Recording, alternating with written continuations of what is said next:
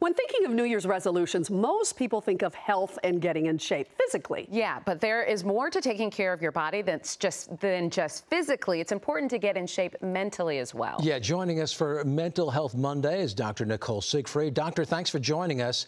So many people focused on hitting the gym once the new year starts.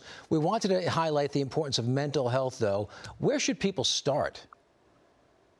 I love this. I think you're exactly right that usually people are making resolutions around losing weight or starting to exercise more. And one of the things we know is that actually these usually fail within the first month after making that resolution.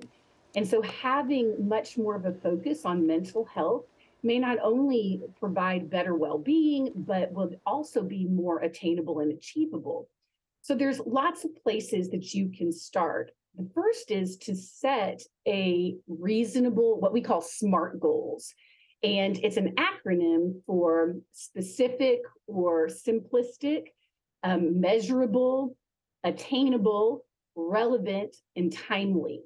And so even if we're setting a goal in terms of mental health, we'll want it to be something like that, rather than saying, I just want to feel better. That's going to be really vague and unachievable. How would you know when you achieved that? And instead saying something like, these are the things I'm going to do on a daily basis. One thing is to set up a therapy appointment. This can be daunting, but now there are guidelines online for step-by-step of how to set up an appointment, what to look for in a therapist. Doctor, tell me this. Explain the importance of talk therapy for people who think that you really need to be struggling really badly in order to reap its benefits. Well, we've come a long way in terms of the stigma around mental health, and now more and more people are understanding that you don't need to be in a severe state of mental illness to seek therapy. What we know now is that even what we consider minor struggles, adjustment struggles, new job, new mood, can benefit from psychotherapy. And so my encouragement is for people to not wait until things get really severe, but to think of this as preventive and to reach out to meet with the therapist early on so that things don't get to that severe state. And doctor, a lot of people want to do therapy, but they just don't have the financial means to do it. So are there free services? There are, and many therapists work on a sliding scale as well that can meet the needs, the financial needs of clients who are coming in.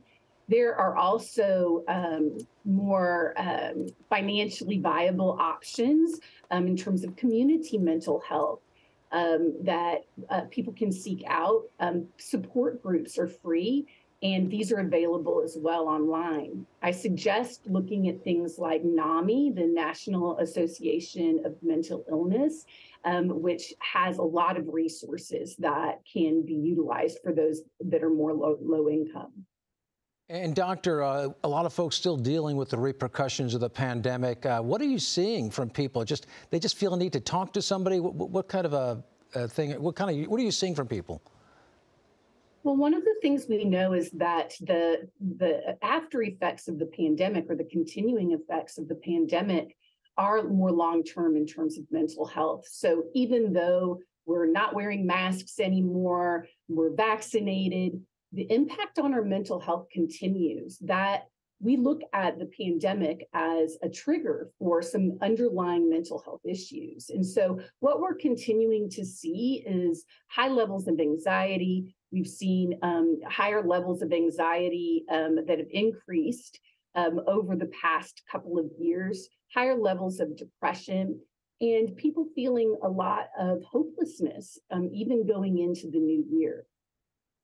Thank you so much, Dr. Nicole Siegfried. We could continue this conversation. We really wish you a happy new year, and we hope 2023 is just good for everyone. Yeah. Thanks, doctor. Thank you.